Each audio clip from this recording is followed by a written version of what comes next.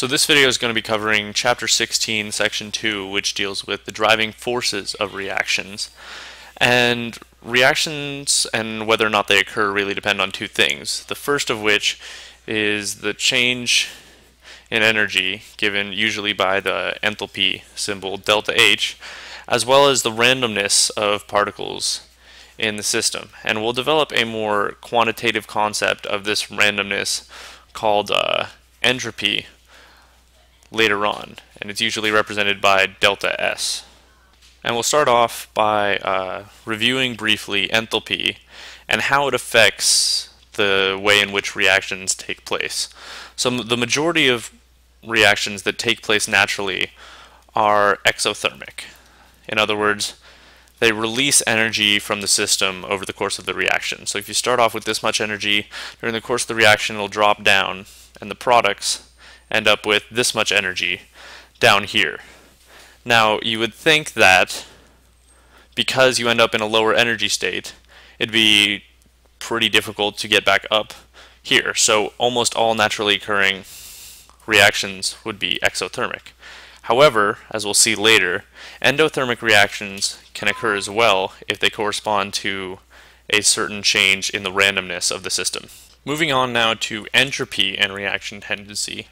Now, entropy is what's going to be responsible for making endothermic reactions, spontaneous endothermic reactions rather, possible. For example, if you have a block of ice, and within that block of ice you have a group of ice crystals usually arranged in some sort of hexagon. If you leave this ice out at room temperature, it can spontaneously turn into water, which seems a bit strange at first, because that means it spontaneously gained heat from the system. However, despite the fact that they have some small vibration as a solid, and therefore some energy, and a large vibration as a liquid, and therefore more energy, in other words, it absorbed the kinetic energy of the air, these water molecules can flow past one another, around one another, whereas in this crystal they're sort of locked in state. And this increase in disorder, in other words, because the water is now a liquid, it's harder to track an individual particle, which means the whole system is sort of more random. This increase in randomness is what allows this spontaneous endothermic reaction to occur. So entropy, as a formal definition, is basically a measure of randomness or disorder within a system. So the spontaneous decomposition of ammonium nitrate can take place because you're going from a solid, which once again is highly ordered, all these molecules are sort of locked in place, to two gases and a liquid. And in the gases, remember that the molecules are going to be far apart, scattered every which way, and in the liquid they're sort of close together, but they can slide past one another, do their various vectors. So you're increasing the disorder of the system despite the fact that it takes energy to do so.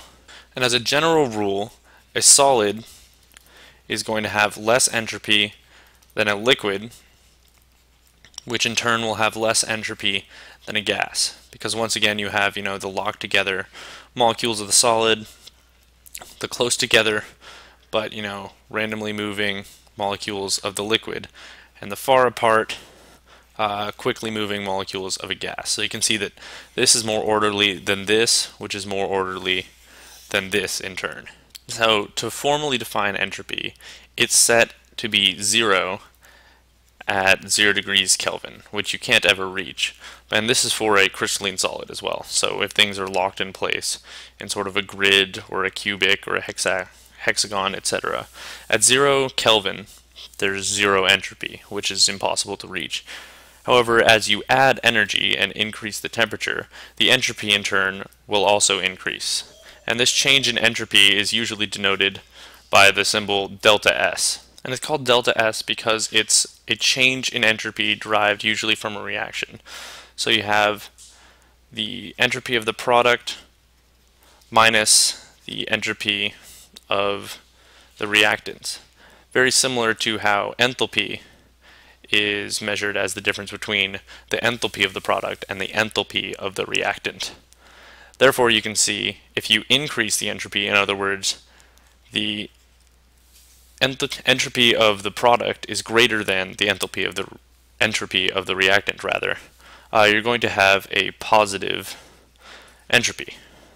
Lastly, just as a sort of illustrated application of this, a solution is always going to increase entropy. So let's say you start off with, a solution of water and you pour in some sugar. Well, initially the sugar will make a pile at the bottom, but if you stir it up, you're going to end up with a solution that has, water and then sugar particles randomly dispersed throughout the solution. And you can see that having these two segregated layers is much more orderly than having random particles in one solution. Finally, now we're going to be moving on to how exactly you relate enthalpy and entropy. And that's through a characteristic known as free energy. Basically, you have to realize that nature will move towards a state of lowest enthalpy, in other words, releasing the most possible energy, or greatest entropy, so increasing the disorder as much as possible. And to decide which of these factors really wins out in the reaction, we use what's called Gibbs Free Energy. Now, Gibbs Free Energy is a mathematical measurement based on the initial enthalpy, entropy, and temperature. And Gibbs Free Energy, usually denoted delta G, is given by the mathematical expression enthalpy, delta H, minus the temperature, which is in Kelvin, times the change in entropy, so delta S. Finally, if Gibbs free energy is less than 0, in other words, delta G is negative, then the reaction is what is known as spontaneous. And we'll get into a more formal definition, but that basically means that the reaction can happen given the right conditions. So for the last part of this video, we're going to be doing a sample problem to determine whether this reaction of ammonium chloride decomposing into ammonium gas and hydrochloric acid gas is spontaneous, given the information here. So what we first do is set up our Gibbs free energy equation. So delta G equals delta H minus the temperature in kelvins times the change in entropy. And because we're given all this information, it's basically just a plug and chug. So delta G equals, 176 minus 298 times 0.285. And what you end up with is a delta G of 91 kilojoules per mole. In other words, this reaction is not spontaneous because delta G is greater than 0.